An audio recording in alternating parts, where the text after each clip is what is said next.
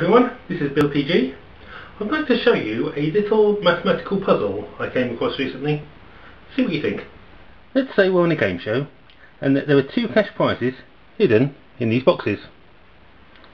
Now we don't know what the prizes are, but we do know that one is exactly twice as much as the other.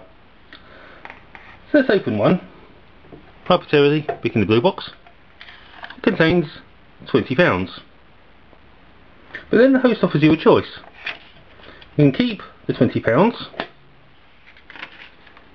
or you can open the red box instead.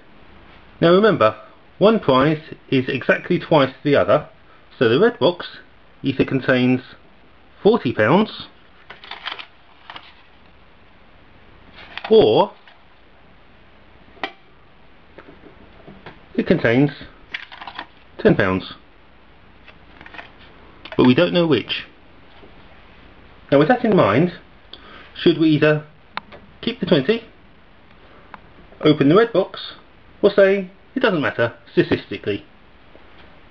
Well, we know the two possible outcomes of taking the red box, £10 or £40, and that they're equally likely.